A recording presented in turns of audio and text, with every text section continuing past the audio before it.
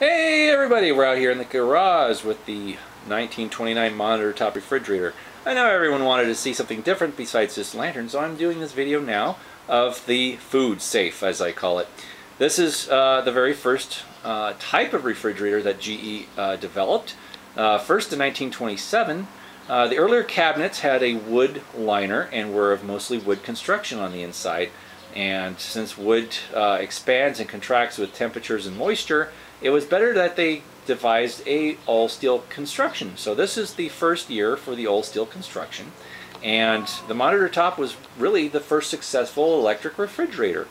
In 1929, with the old new steel cabinet, they still had the exposed coils on top. Now I'll show you the mechanism. The compressor motor is on top where it should be. That was also part of the ad campaign. This is your compressor motor right here. This is your refrigerating coils. And now we know most refrigerators, the coils are on the back of the cabinet, but they're wrapped around the compressor on top. Here's your control box, your thermostat, your on and off, and your on and your off button. And that's really fun.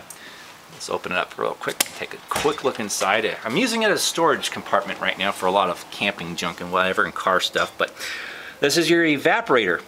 The evaporator will ice up the refrigerant and everything, goes around, circulates, and then cools everything down.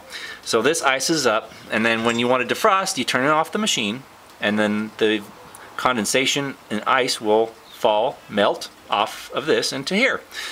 It still has its original racks, which is pretty rare.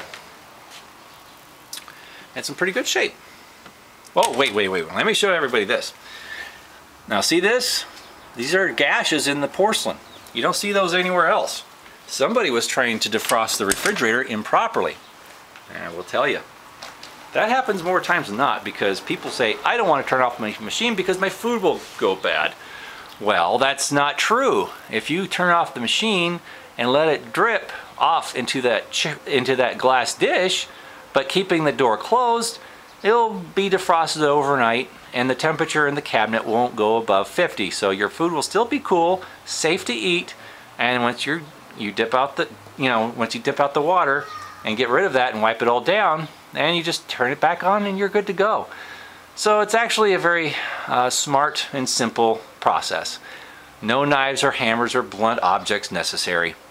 But the monitor top came about, like I said, 1927. They continued to make it up to 1937.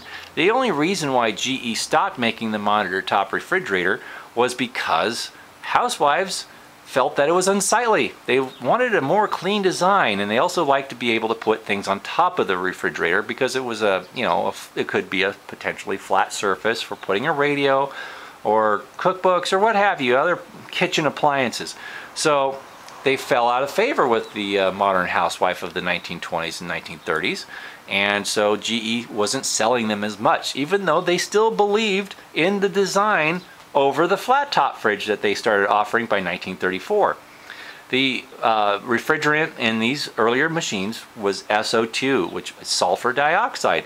In 1933, they experimented with a methyl formate, and that didn't work out so well between 33 and 34. They went back to SO2. Sulfur dioxide, and that was the primary refrigerant up to 1937. However, GE still continued to make replacement tops from 1937 all the way to 1942, and then after 42 they made a bread box looking replacement top for monitor tops, and they used an R12 Freon as a refrigerant by that point in the 1940, from 46 to 49 or so. Anyway, so this is the original top to this fridge. It's still has its original charge of SO2 gas, and it works flawlessly.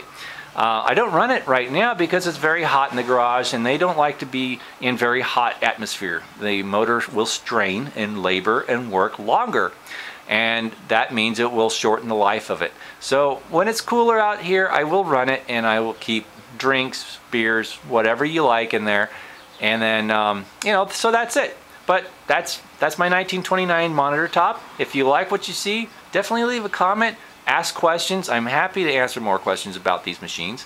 And yeah, thanks again for tuning in. Take care, everybody. Have a good one. Bye-bye.